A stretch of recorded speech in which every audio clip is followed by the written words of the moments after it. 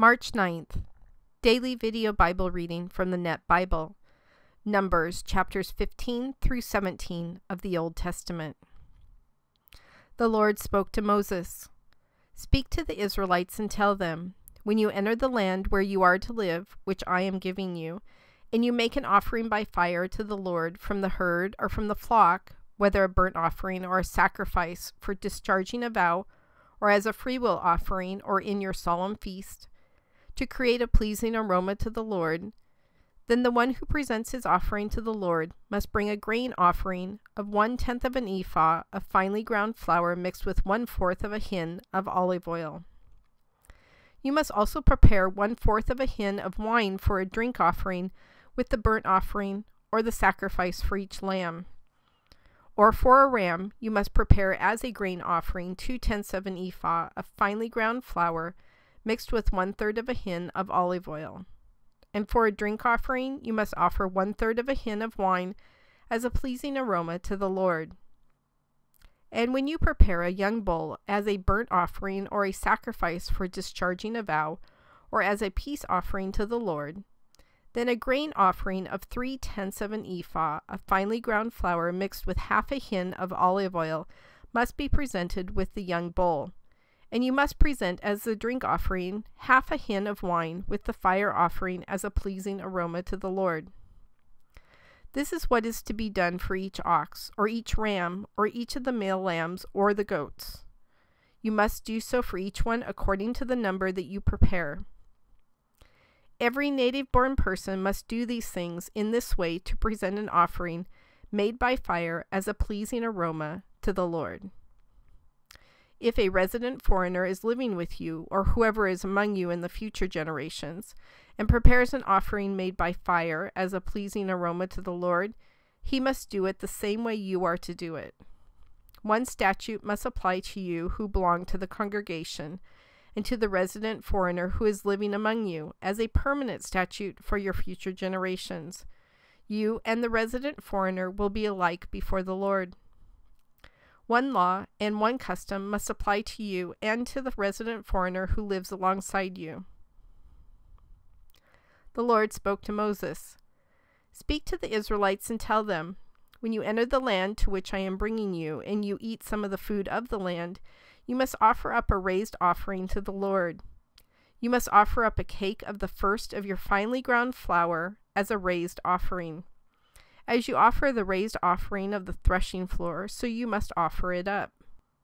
You must give to the Lord some of the first of your finely ground flour as a raised offering in your future generations. If you sin unintentionally and do not observe all these commandments that the Lord has spoken to Moses, all that the Lord has commanded you by the authority of Moses, from the day that the Lord commanded Moses, and continuing through your future generations, then if anything is done unintentionally without the knowledge of the community, the whole community must prepare one young bull for a burnt offering, for a pleasing aroma to the Lord, along with its grain offering and its customary drink offering, and one male goat for a purification offering. And the priest is to make atonement for the whole community of the Israelites, and they will be forgiven. Because it was unintentional, and they have brought their offering, an offering made by fire to the Lord, and their purification offering before the Lord for their unintentional offense. And the whole community of the Israelites and the resident foreigner who lives among them will be forgiven, since all the people were involved in the unintentional offense. If any person sins unintentionally, then he must bring a yearling female goat for a purification offering. And the priest must make atonement for the person who sins unintentionally, when he sins unintentionally before the Lord, to make atonement for him, and he will be forgiven. You must have one law for the person who sins unintentionally, both for the native born among the Israelites and for the resident foreigner who lives among them. But the person who acts defiantly, whether native born or a resident foreigner, insults the Lord. That person must be cut off from among his people. Because he has despised the word of the Lord and has broken his commandment, that person must be completely cut off. His iniquity will be on him. When the Israelites were in the wilderness, they found a man gathering wood on the Sabbath day. Those who found him gathering wood brought him to Moses and Aaron and to the whole community. They put him in custody because there was no clear instruction about what should be done to him. Then the Lord said to Moses, "The man must surely be put to death. The whole community must stone him with stones outside the camp." So the whole community took him outside the camp and stoned him to death, just as the Lord commanded Moses. The Lord spoke to Moses, "Speak to the Israelites and tell them to make tassels for themselves on the corners of their garments throughout their generations, and put a blue thread on the tassel of the corners. You must have this tassel so that you may look at it and remember all the commandments of the Lord and obey them, and so that you do not follow after your own heart and your own eyes that lead you to unfaithfulness. Thus you will remember and obey all my commandments and be holy to your God. I am the Lord your God, who brought you out of the land of Egypt to be your God. I am the Lord your God." Now Korah, son of Izhar, the son of Kohath, the son of Levi, and Dathan and Abiram, the son of Eliab, and On, son of Peleth, who were Reubenites, took men and rebelled against Moses, along with some of the Israelites. 250 leaders of the community chosen from the assembly, famous men. And they assembled against Moses and Aaron, saying to them, "You take too much upon yourselves, seeing that the whole community is holy, every one of them, and the Lord is among them. Why then do you exalt yourselves above the community of the Lord?" When Moses heard it, he fell down with his face to the ground. Then he said to Korah and to all his company, "In the morning the Lord will make known who are his and who is holy. He will cause that person to approach him. The person he has chosen he will cause to approach him. Do this, Korah, you and all your company. Take censers, put fire in them, and set incense on them before the Lord tomorrow. And the man whom the Lord chooses will be holy. You take too much upon yourselves, you sons of Levi." Moses said to Korah, "Listen now, you sons of Levi. Does it seem too small a thing to you that the God of Israel has separated you from the community of Israel to bring you near to himself, to perform the service of the tabernacle of the Lord, and to stand before the community to minister to them? He has brought you near, and all your brothers, the sons of Levi, with you. Do you now seek the priesthood also? Therefore you and all your company have assembled together against the Lord. And Aaron, what is he that you murmur against him?" Then Moses summoned Dathan and Abiram, the sons of Eliab, but they said, "We will not come up. Is it a small thing that you have brought us up out of the land that flows with milk and honey, to kill us in the wilderness? Now do you want to make yourself a prince over us? Moreover, you have not brought us into a land that flows with milk and honey, nor given us an inheritance of fields and vineyards. Do you think you can blind these men? We will not come up." Moses was very angry, and he said to the Lord, "Have no respect for their offering. I have not taken so much as one donkey from them, nor have I harmed any one of them." Then Moses said to Korah, "You and all your company present yourselves before the Lord, you and they and Aaron tomorrow. And each of you take his censer, put incense in it, and then each of you present his censer before the Lord. 250 censers along with you and Aaron, each of you with his censer." So everyone took his censer, put fire in it, and set incense on it, and stood at the entrance of the tent of meeting with Moses and Aaron. When Korah assembled the whole community against them at the entrance of the tent of meeting, then the glory of the Lord appeared to the whole community. The Lord spoke to Moses and Aaron, "Separate yourselves from among this community, that I may consume them in an instant." Then they threw themselves down with their faces to the ground and said, "O God, the God of the spirits of all people, will you be angry with the whole community when only one man sins?" So the Lord spoke to Moses, "Tell the community, get away from around the homes of Korah, Dathan, and Abiram." Then Moses got up and went to Dathan and Abiram, and the elders of Israel went after him.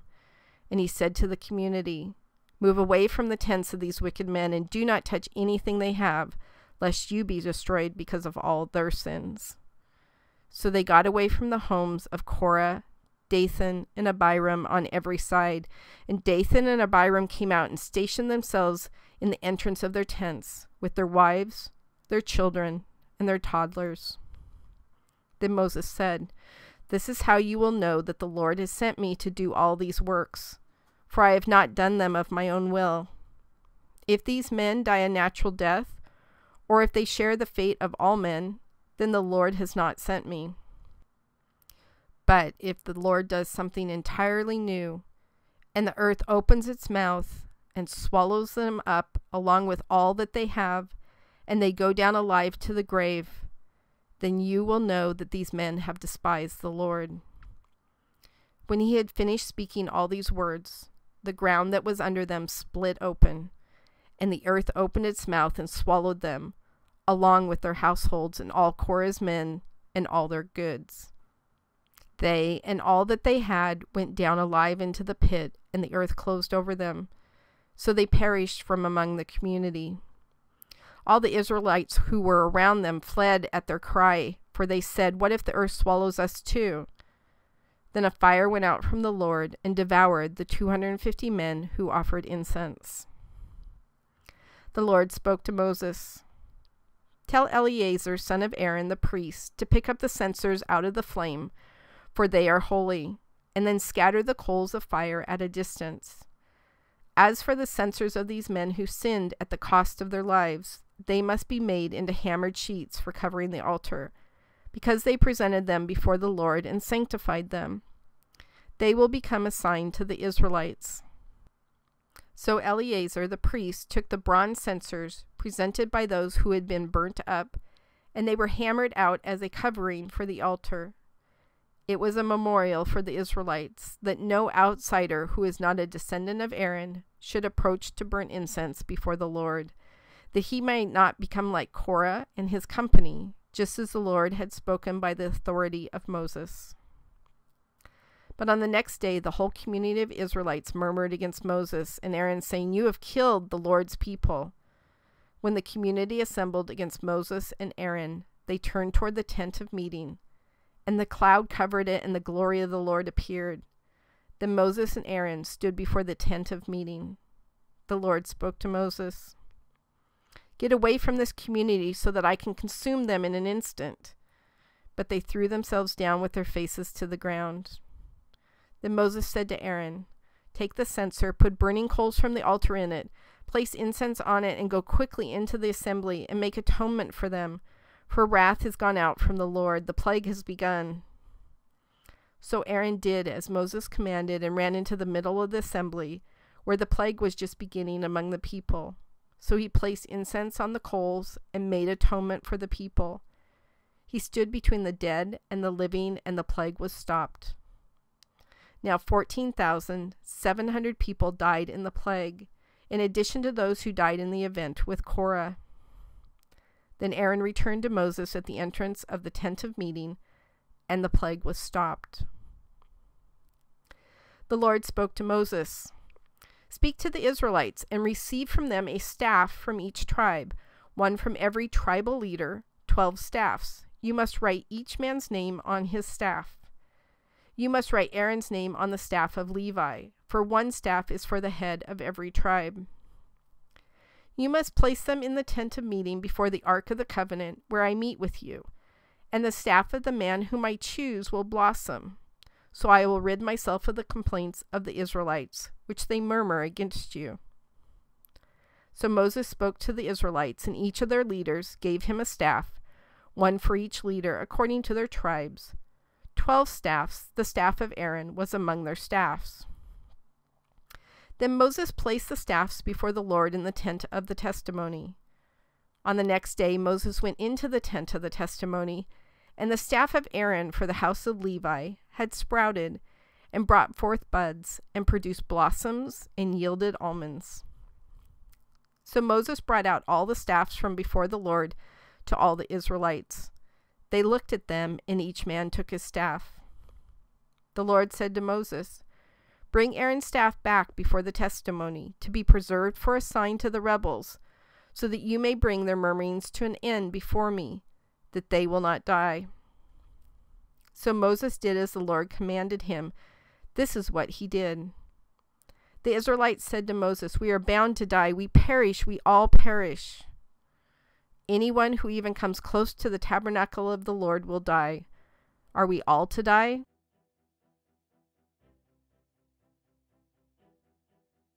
God, as I was reading today's verses from Numbers, I was thinking back to Pharaoh and how hard his heart was against the signs that you were showing him to let your people go back then.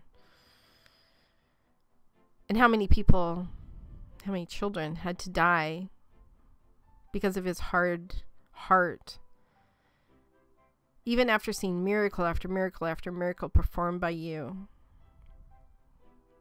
He kept attributing it to magic and that his magicians could do the same thing. And I think about these people. Moses said, if I'm not appointed by God, then let these people die of natural causes. If God wants, he'll open up the earth right now and swallow them whole. They, their wives, their children, their babies. And right in front of them, this happened, just as Moses said. And yet, a couple sentences later, we see them whining and complaining again.